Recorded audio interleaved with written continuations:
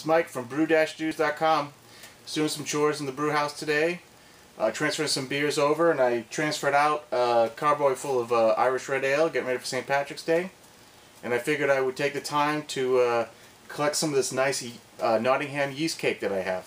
Let me show you a little bit of this, if you can see it on the camera, I don't know. See, it's got that nice creamy yeast there, and that browner stuff, that's more some of the protein break from the boil. There isn't a whole lot of hop trub in here, because hop debris rather, because I used a hop sack to in the boil. It's just an experiment. We'll talk about that in another video. But the things that I've got ready here, I've got 1 liter of cool down sterile water. I boiled it. The boiling's important to sterilize it, but also drive all the oxygen out of it. That's important because the yeast are dormant, and if you keep the oxygen away from the yeast, that'll help keep them from becoming metabolically active and burning through some of their energy stores that they laid down as the beer they settled out post fermentation. I also have a 1 quart mason jar here that's also been boiled and sterilized. This is going to be my initial collection jar. You'll see that as we go through the process. Then I also have 3 pint-sized mason jars that I'll divvy the yeast up into after I pull it out of the big jar. So the main goal is I'm going to put this 1 liter of water in here.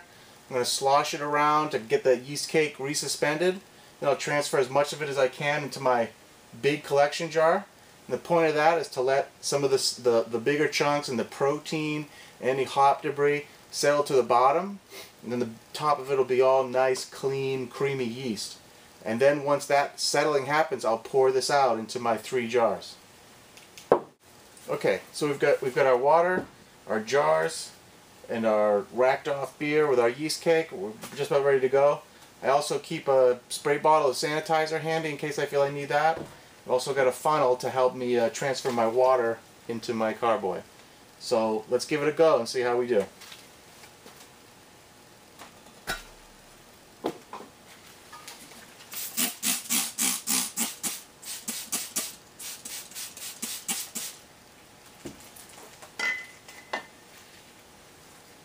Add my liter of water.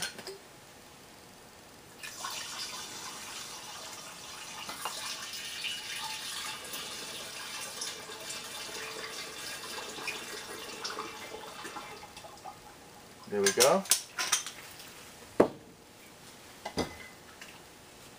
I'm going to spray down the top of this a little bit so that when I pour out of it later in a little bit it'll be sanitized. Let's shake this up.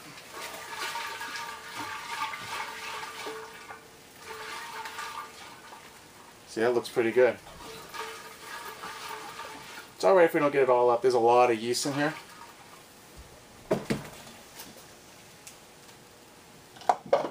Alright.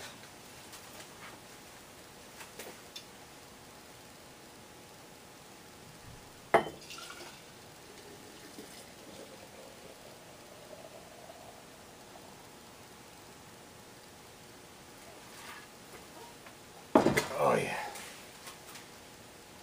Look at that. That's loaded. That's a whole lot of yeast in there. Now, I'm going to let this sit for a little bit. I'll put one of these lids on here. Let it sit for a little bit, see if we can see some darker stuff collecting on the bottom.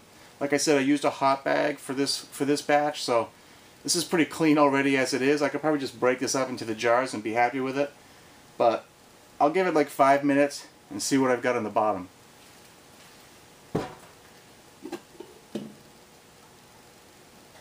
Okay, so it's been about 5 to 10 minutes.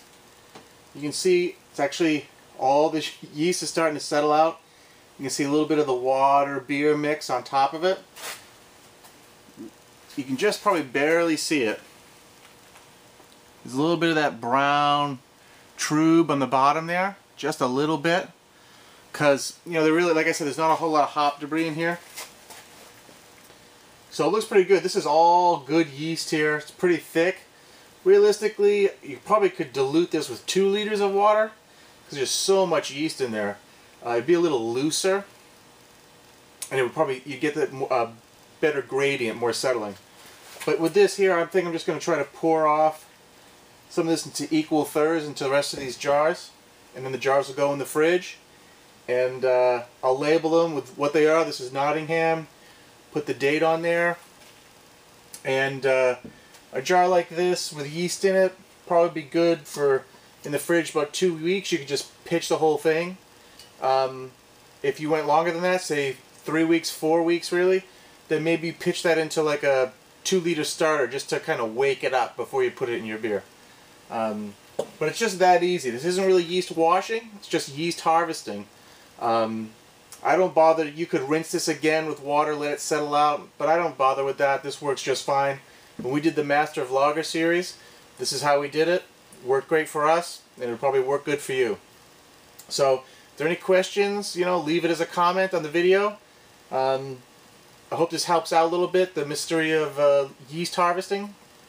So, brew on.